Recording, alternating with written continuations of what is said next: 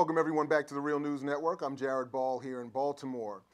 We're going to talk in this segment with Tom Big Warrior Watts, who is editor of Rising Sun Press, about a new book he has been involved with and wrote an afterword for, and for which I wrote an introduction, and it's called Panther Vision, Essential Party Writings and Art of Kevin Rashid Johnson, Minister of Defense for the new African Black Panther Party prison chapter. So Tom, welcome to the Real News. Thanks for joining us.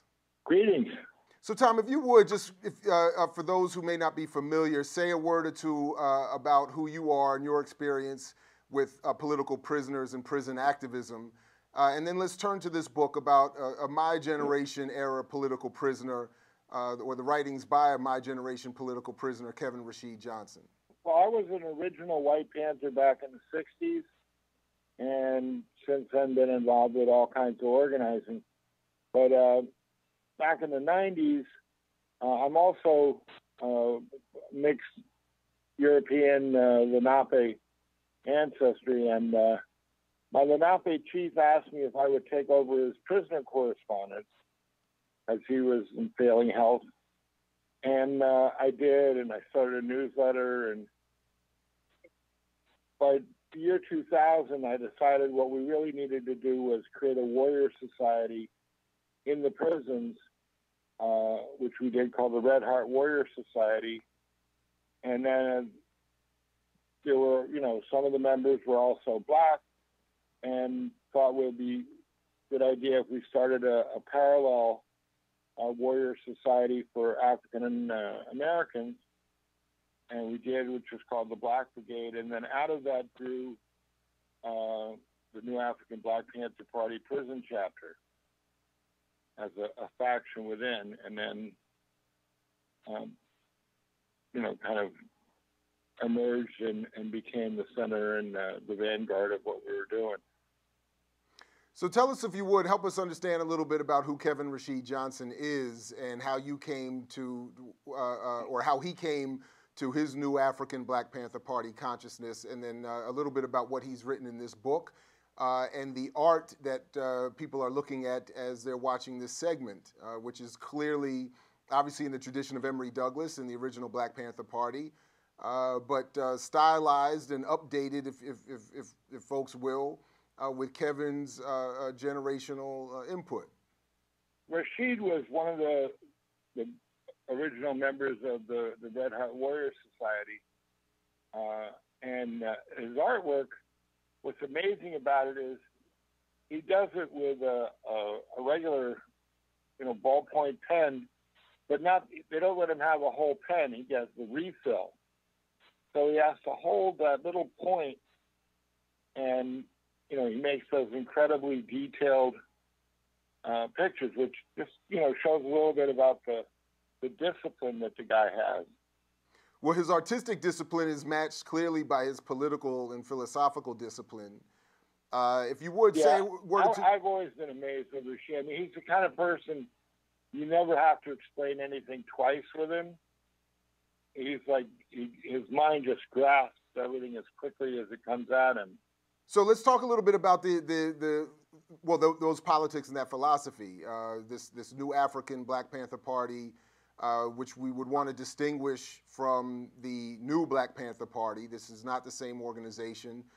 The new African Black Panther Party prison chapter that Rashid is a seminal member of has its own politics and consciousness and political legacy, so to speak. Could you tell us a little bit about that? Well, the new African Black Panther Party is really a continuation of the original Black Panther Party, and in particular, a continuation of the Black Panther Party prison chapter that was led by George Jackson. And that was the starting point. And it's developed a line since then, but there's a lot of parallels to the original Black Panther Party, particularly like the interplay between Rashid and Shaka Zulu reminds me of the interplay between Huey and Bobby Seale. And we should let folks know that Shaka Zulu is another co-founder, along with Kevin Rashid Johnson, of this new African Black Panther Party chapter. Shaka is the chairman, and Rashid is the Minister of Defense. and also the chief theoretician.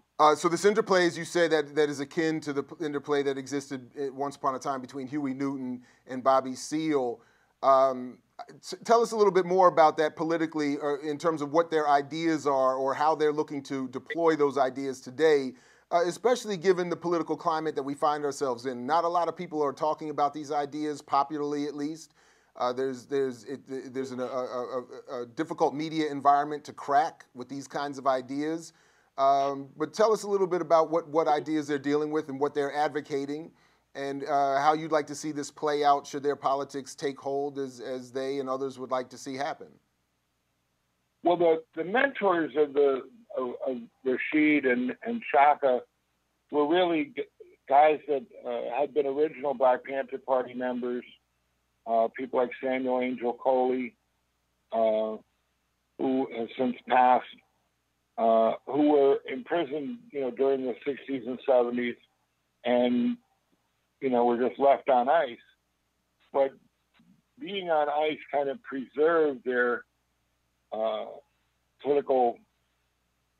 ideological political line. A lot of the counterinsurgency stuff, particularly pork chop nationalism and stuff that has been heaped onto the Black movement since the demise of the Panther Party, didn't really have that deep an effect on them, and they were able to sweep that away and get back to what Huey was talking about in 1970 with revolutionary intercommunalism.